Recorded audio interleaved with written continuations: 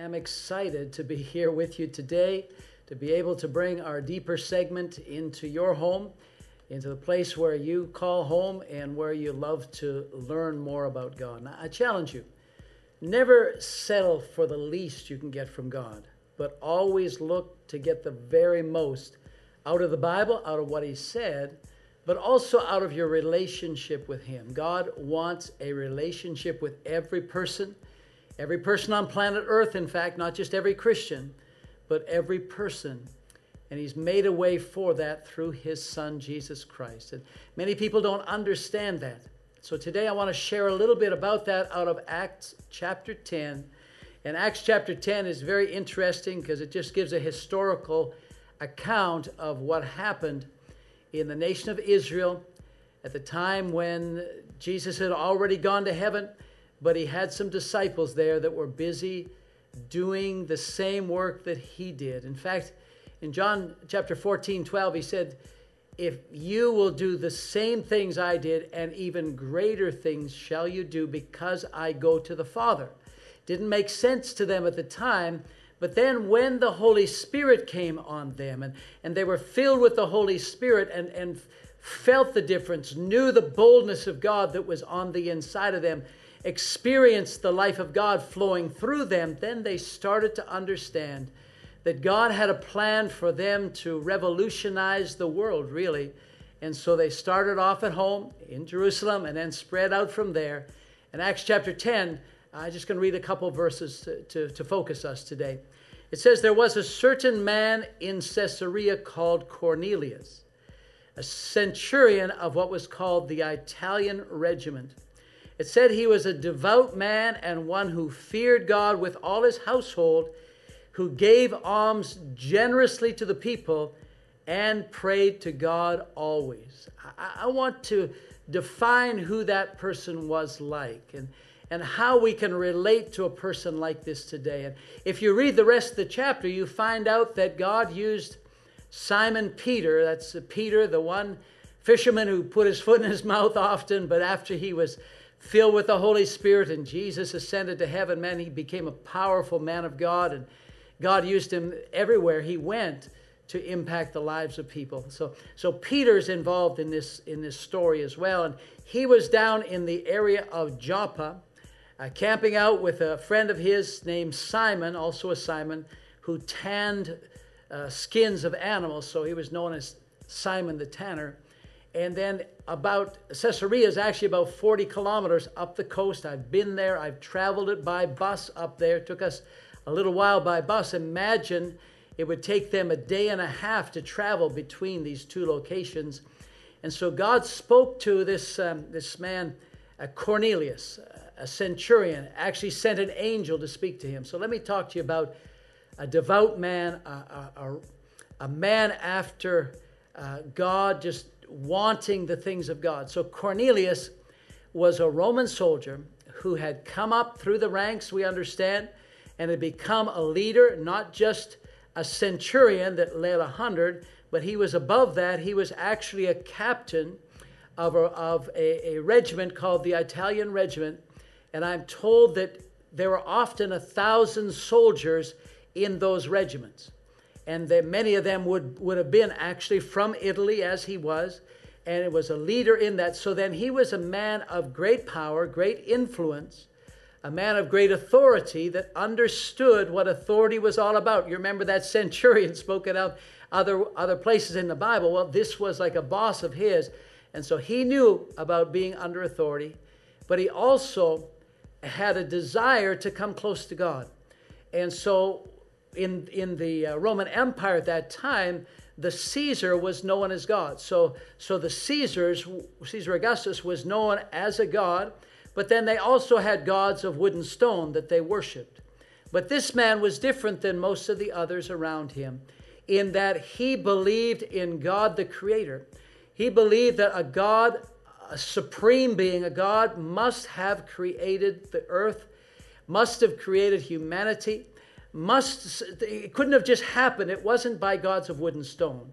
And so he started to pray to that God, not knowing who that God was, not knowing a name for the God, because it doesn't relate that, but just having a sensitive heart and every day praying to God, praying for whatever, I don't know, the Bible doesn't tell us, but we speculate, praying for his family, for health in his family, praying for the same things that you would pray for as well, that they would have peace, even though they were the occupying force in the nation, that there would be peace there, that they would be able to function appropriately, that they do their jobs well, that their family, their children would have a future. All the same types of things that we would pray for, he was praying for. And God was recognizing those prayers, but he didn't let it stop there. You see, he was sensitive to God. He wanted to be a man of God. And so consequently, he took his faith in a God that was the creator of all humanity out into the streets and actually gave alms, gave food and clothing, and gave finances to people in need. He provided for them, recognizing that they were just as created by God as he was. And so that's what was interesting about this man. I call him a good man. I think he is like many people alive today in our area, in your area, wherever you are. There are many good people around. And God looks for them. God recognizes them. People that pray to him, he hears prayers. And he wants to get through to them with the reality of who Jesus is. And so to me, it was very interesting that even though this was a Roman soldier, a leader, a captain, an influential man, a wealthy man, a man of status in the community, he was visibly a servant of God and wanting to be. To the extent that he told his family were also following God. They were also God-fearing. His servants, some were Jewish servants, some were non-Jewish servants. He shared that with them. He wanted them to be followers of God as well. So they were all there with him. And I'll read a little bit further down. And then it said in verse number 3, about the 9th hour, that's 3 p.m, he was praying. He clearly saw a vision of an angel of God coming and talking to him, and said this, "Your prayers and your alms have come up for a memorial before God."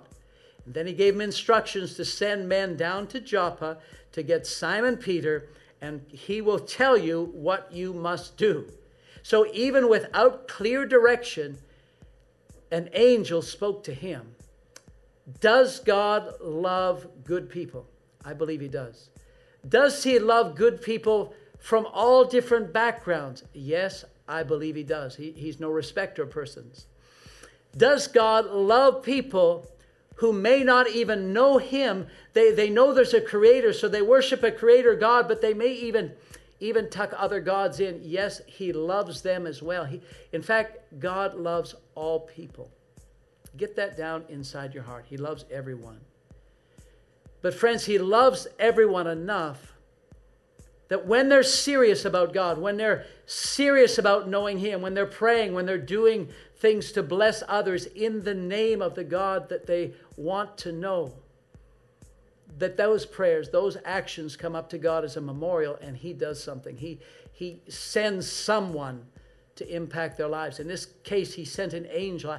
I hear testimonies in Iraq of angels coming and appearing to people at night, and some even in the daytime, and talking to them about Jesus and who he is, and opening doors and introducing them to people that are followers of Jesus. I hear about the same thing in other countries, even Afghanistan, and I've even heard about it in Iran and some of the countries that are more close to an open presentation of the gospel. I hear about God sending angels. Isn't it wonderful that God is looking for people who have hungry hearts for him and who are sensitive and want to serve a living God even when they don't know him? And so God sent to Cornelius an angel, and so Cornelius quickly followed the instructions and sent and got Peter, and Peter had his own miraculous experience with God, because it wasn't right for him to go to non-Jewish people. He was a Jew, and he understood only from a Jewish perspective what it was like to serve Jesus Christ. And yet now God was doing something brand new. He was bringing the gospel of Jesus Christ, the reality of a living Savior, the message of a Holy Spirit that wants to live inside of you and live through you. He was bringing it not just to more Jewish people, not just to sensitive-hearted Jewish people, but he was bringing to people of all backgrounds and all races the message of Jesus Christ, good news, gospel message. And then he was helping them to receive it and be filled with the Holy Spirit, praying in other tongues, living out the good news with boldness, without fear.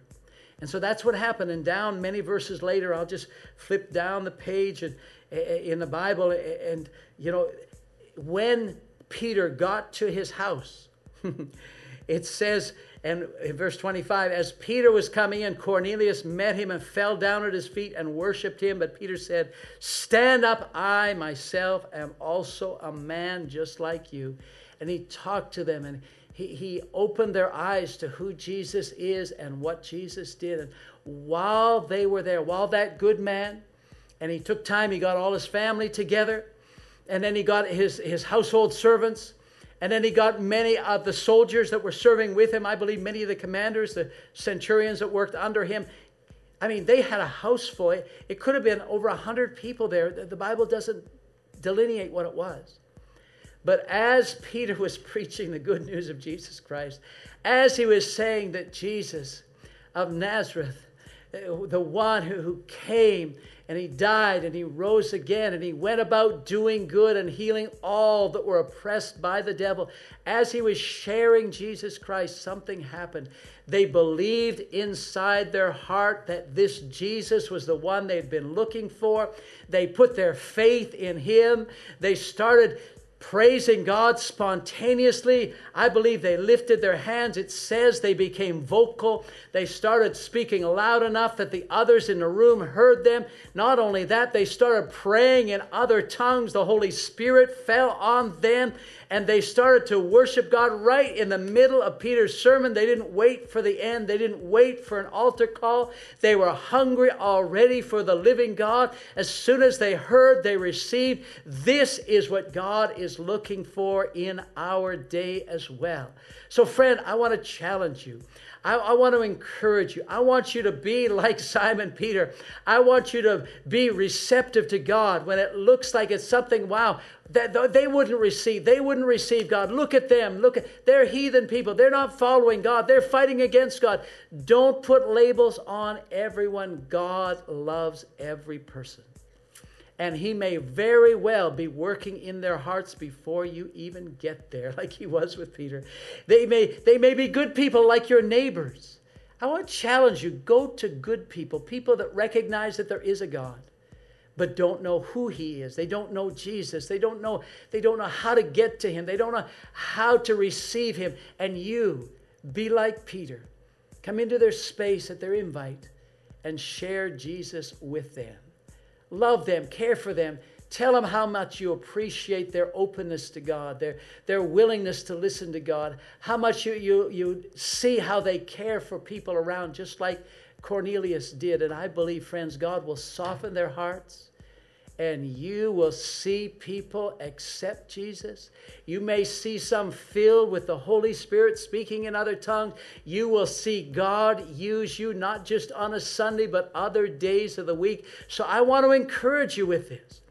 God is looking for good people, that he can come, people who are wanting to please him, people who are open to hear. He's preparing hearts all around you. And now he's putting boldness within you so that you'll share his good news, simple message. Jesus loves everyone. God loves everyone, but Jesus died to make a way to God for every person. And all we have to do is believe in our heart that Jesus actually died for us to take away sin. What is that sin? It's separation between you and God. The greatest sin is not public exterior sins. The greatest sin, my friend, is not recognizing Jesus as Lord of Lords and King of Kings. That's the biggest one. And that's the one that God is dealing with in the day that we're alive in. And that's the one that I believe a good man, one that you know, will open his heart to. And you'll be able to share and just lead him in a simple prayer and see God use you to bring many to Christ. So God bless you. Keep going deeper in the Word of God. Understand, it's not to expand our mind. It's to fill our hearts to overflowing so it pours out to touch the lives of others. That's why we teach deeper in the Bible each and every week. So come back and join us again. God bless you.